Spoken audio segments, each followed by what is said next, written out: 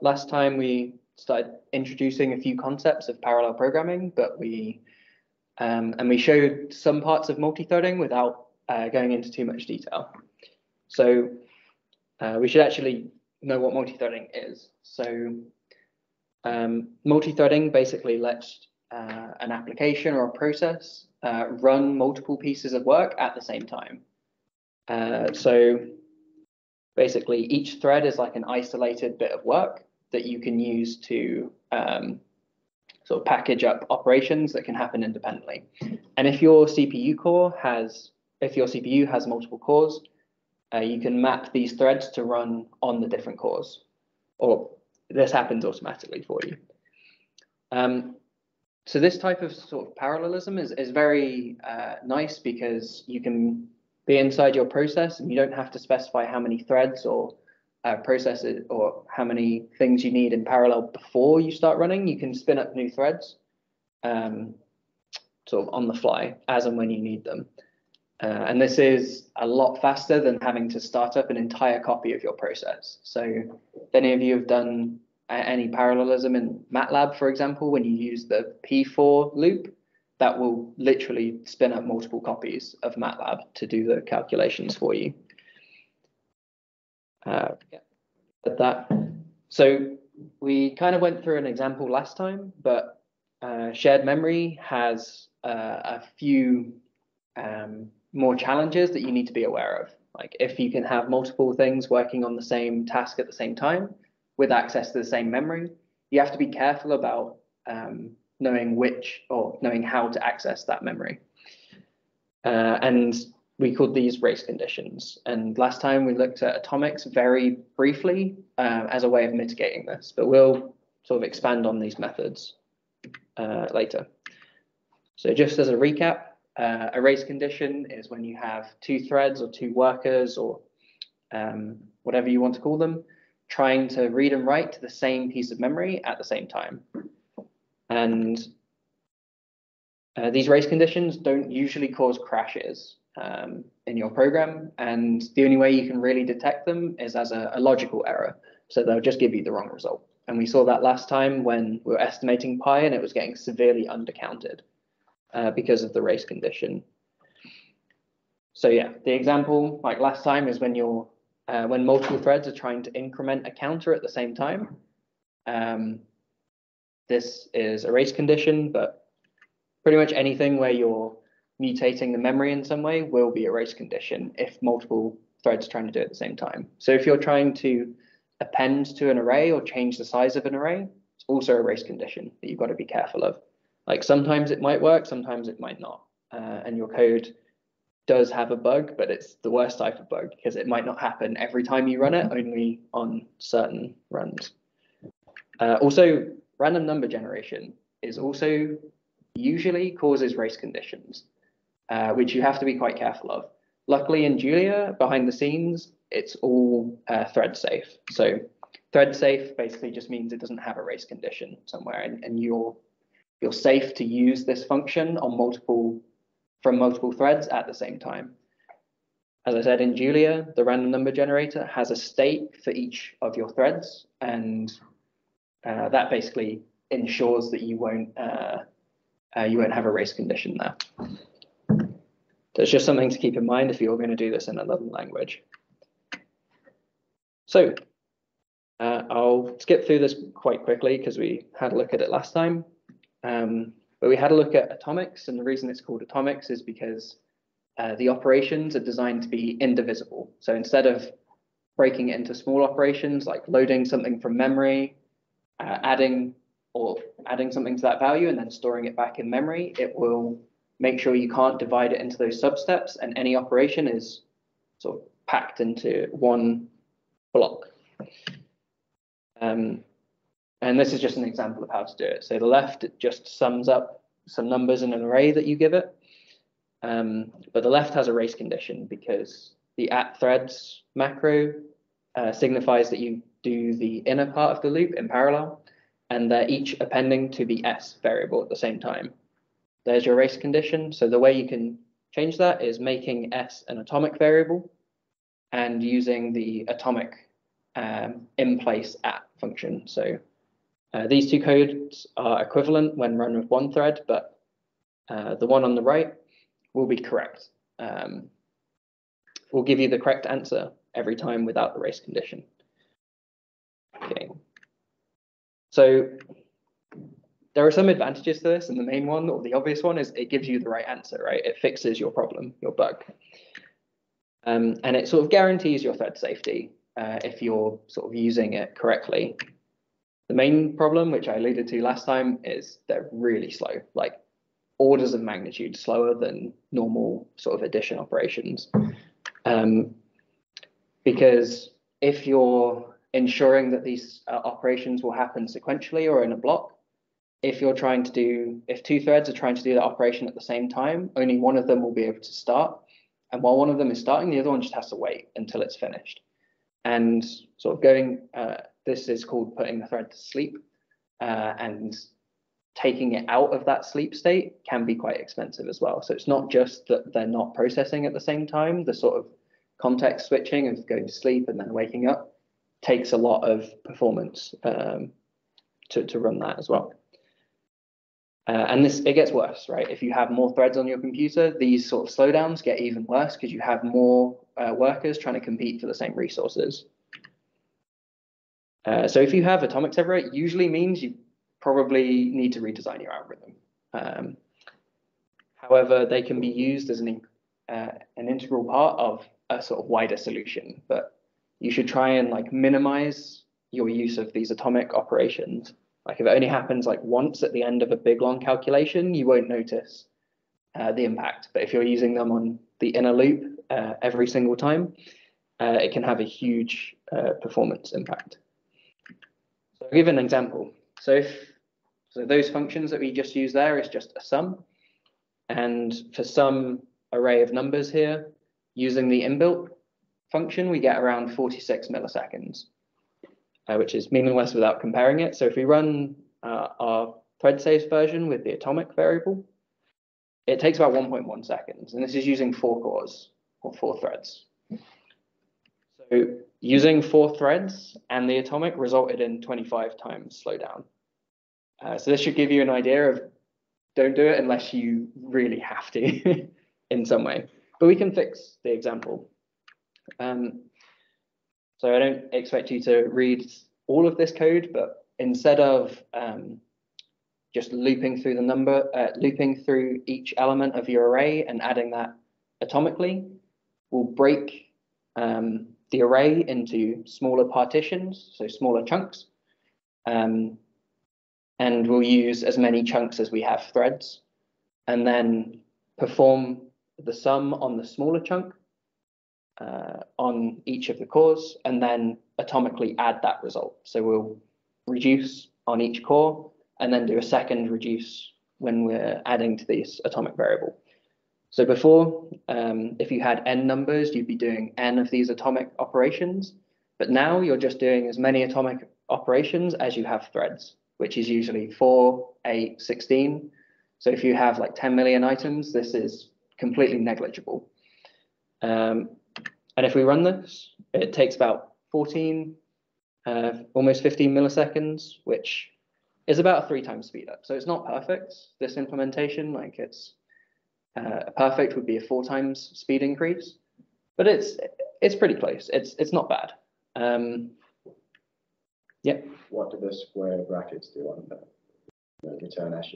Like normally you have like an element, right? Yeah, of course. So yeah, let me just highlight this. So you're talking about these square brackets when you're accessing this S array.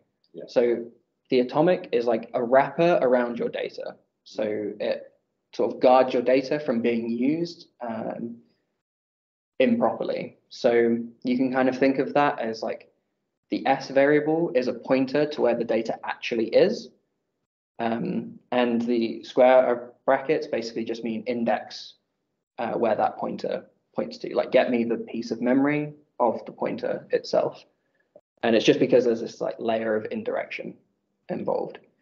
The main reason this works is like if you have a normal array, so if you just have like your array with like one element, if you do array open close brackets, that will just go to the first part of memory of here and get that one value out. And what if this was like array equals 1, 2, would it still just return 1? Or would it... Yeah, I think so. I mean, I'd have to check whether that actually works, but that's essentially what it means. It's just following a pointer somewhere.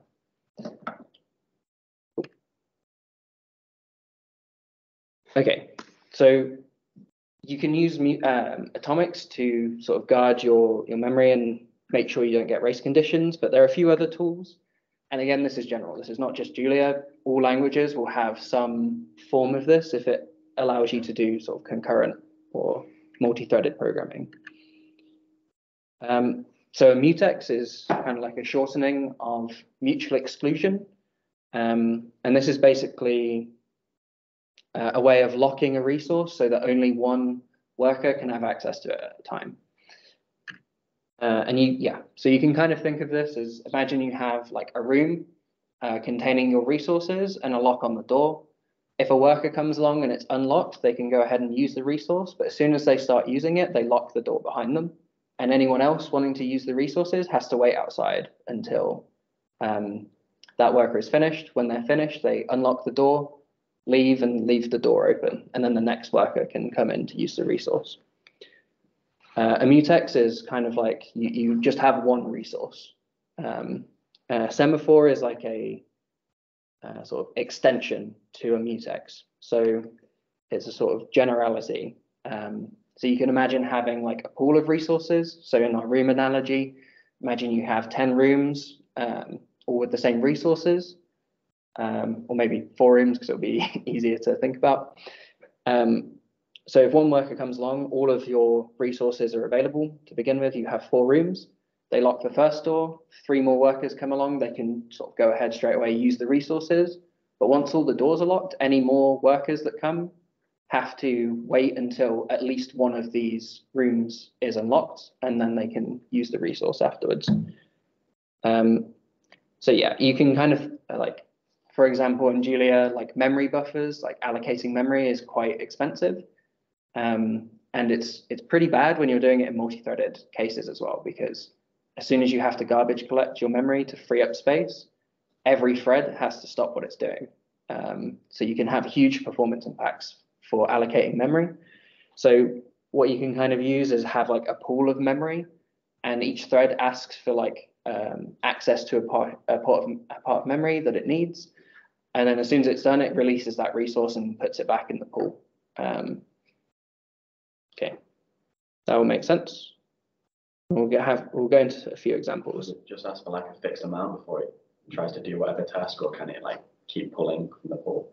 So if the pool is empty, it just has to wait until it gets filled up I again. mean, like say a thread's halfway through a task and it's like, oh, I need more. Does it? It's just got to wait.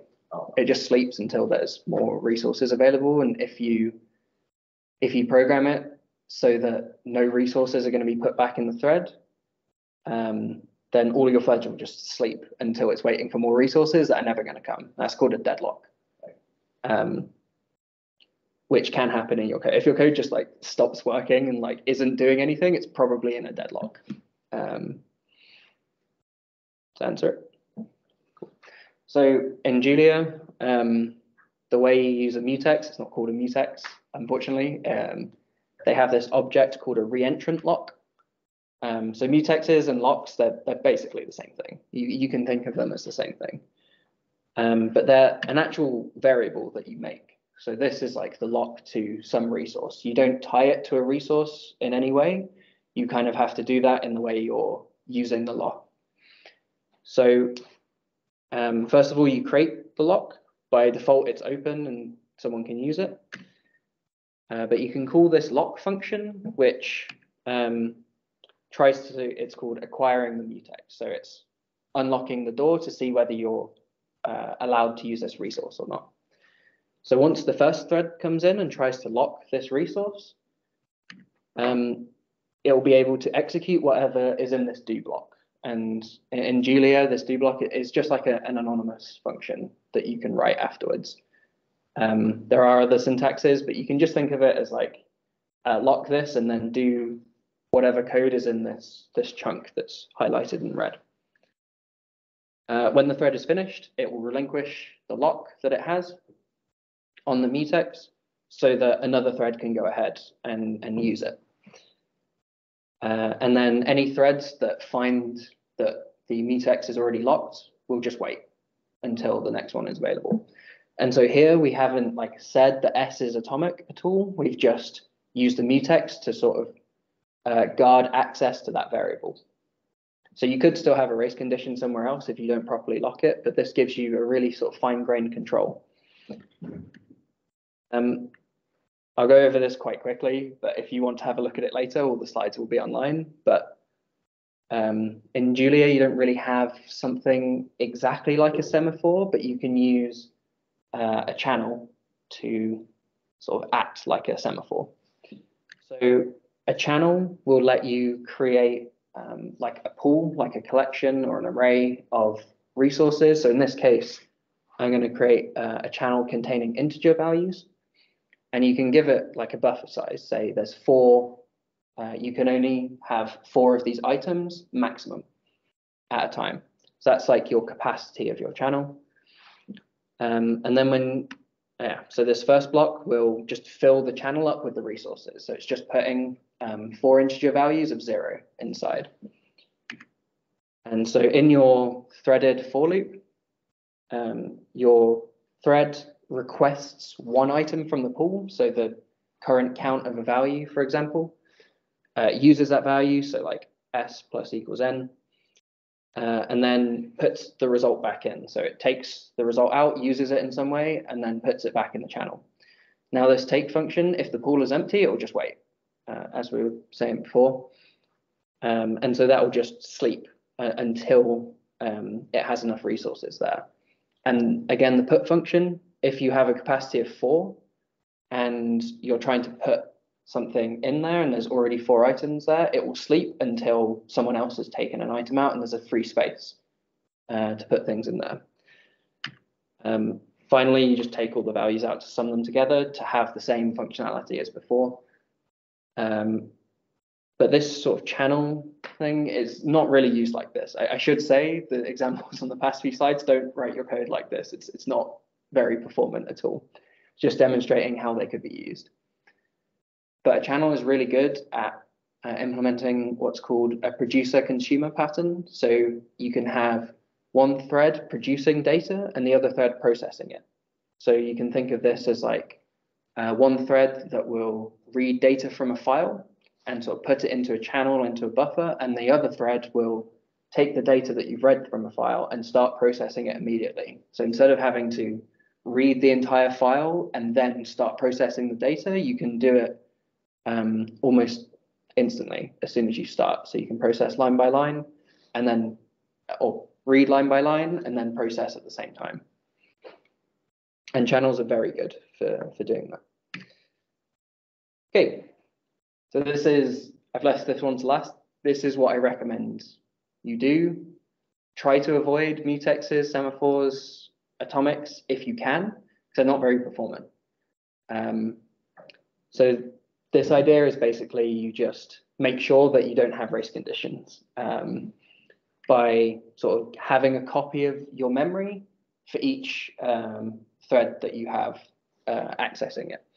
So this is the same code that I showed last time on Tuesday. The only difference is this line here. Before we just had one counter nc equals 0. Instead, this time we're just going to create an array with the amount of elements equal to the number of threads. So if you have 4 threads, you create an array with 4 elements inside. And the whole idea here is the way we use it is for each of the threads, we just use the index of the thread or the ID of the thread to index into that array. So you know that one thread will only use one part of the array. So you have no race conditions because there's no overlap at all. So this completely works. It's fine. There's no bugs in terms of like logical errors. The only issue is it has really bad performance. But it's hard to actually understand why there's bad performance. So I'll explain this graph a bit first before I plot the threaded line on. So this is one way of looking at how your parallel code takes advantages of the resources you have for different like input sizes. So in our example of estimating pi by throwing darts on a dartboard, n is like the number of darts you throw. So that's on the x-axis. On the y-axis, we're going to look at the relative performance to just like the serial algorithm. So if you do no multi-threading at all. So the orange line that you see is just the sort of baseline performance. If you were to just run the algorithm in the most basic way on one core. The blue dashed line at the top is the number of cores on the machine. So you would expect to not exceed this line at all. If you can get close to this line, that's really good. It means you're making the best use of the resources you have. So if we plot the code that was given on the previous slide here, you can see that when you get to about 10,000 darts, it starts to get a bit better, but not much. And the sort of performance increases start to stagnate sort of later on. The start of this graph is very typical though. You will see this even if you have the most optimal implementation.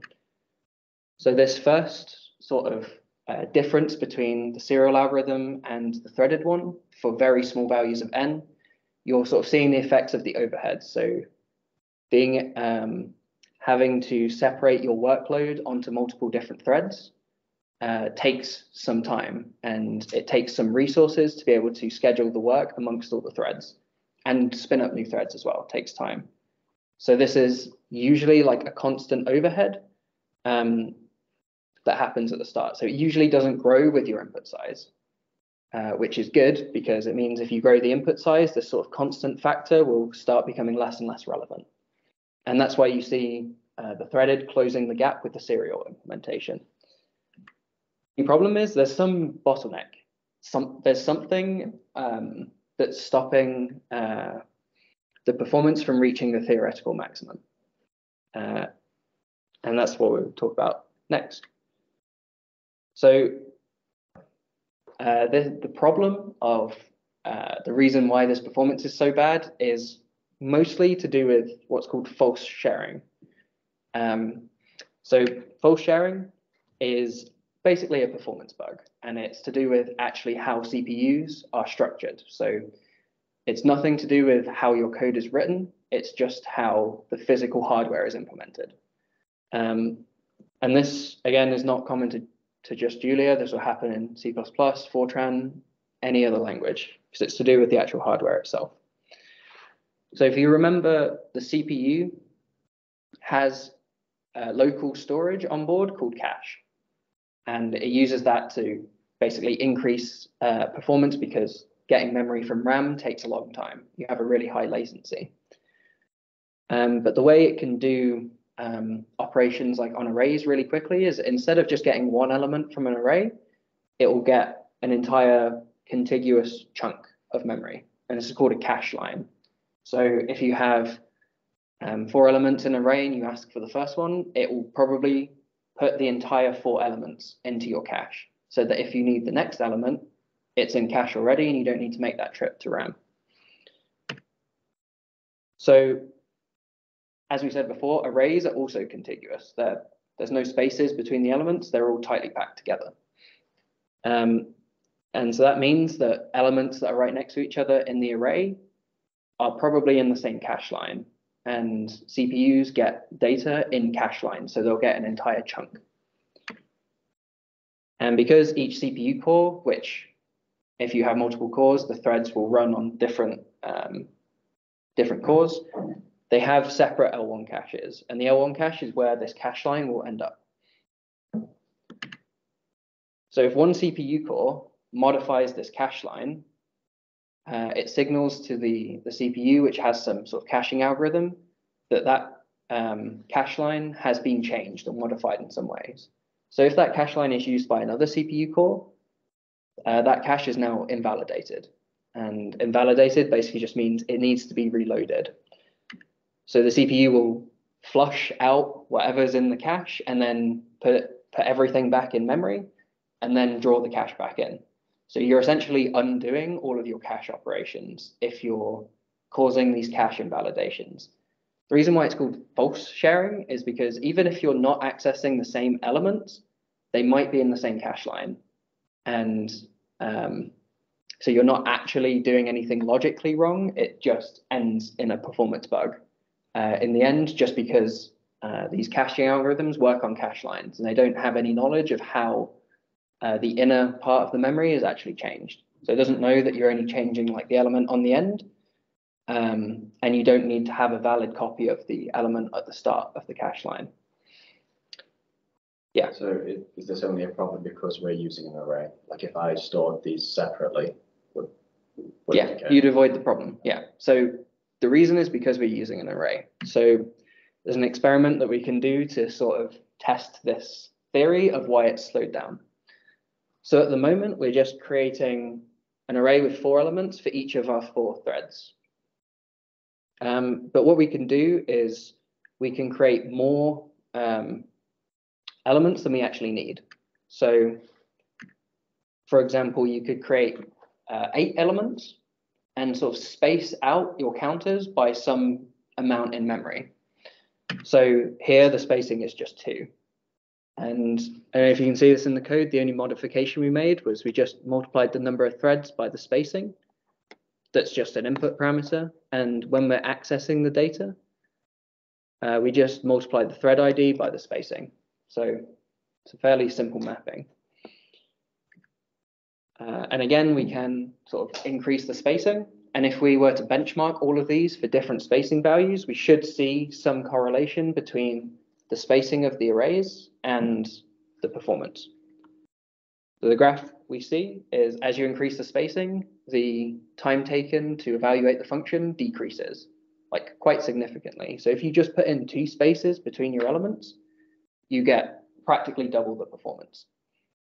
And this sort of tapers off as you get past like 4, maybe 5, 4 or 5 spaces, which tells you that your cache line is likely to be around 256 bits. So it'll get a 256-bit chunk from memory.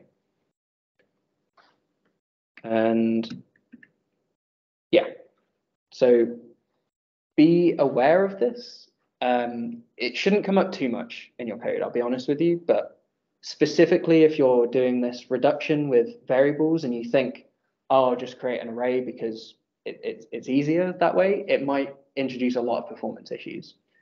So only sort of look for this if you think you're going to get 16 times performance, but you're actually only seeing 2 times performance. This could be one of the reasons for it. Okay, so the question is like, how do we actually fix this? And the sort of easiest approach, which usually works for a lot of problems like this, is we just chunk the work between all of the different threads we have. So if we have 4 threads and we're trying to throw 16 darts, we just say to the first thread, you run 4 copies, second thread, you run another 4, and so on and so forth. And we do the reductions like locally, like in a local variable. So we don't like create an array to store the results. We just get the thread.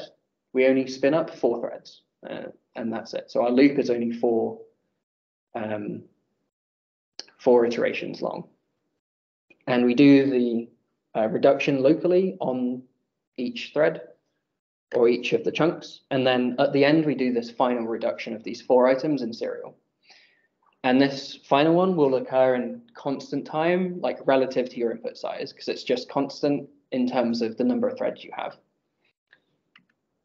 So on the left, there's an implementation for this. So we're still using an atomic here, like the algorithm is basically the same. We're still using an atomic. There should be a 0 inside these brackets. That's a slight mistake. But when we're doing our for loop, instead of going from 1 to n, we're just doing from 1 to the number of threads we have. And then on each thread, we're like chunking up the work. And I said before, this is kind of like a map reduce. It's basically the same thing.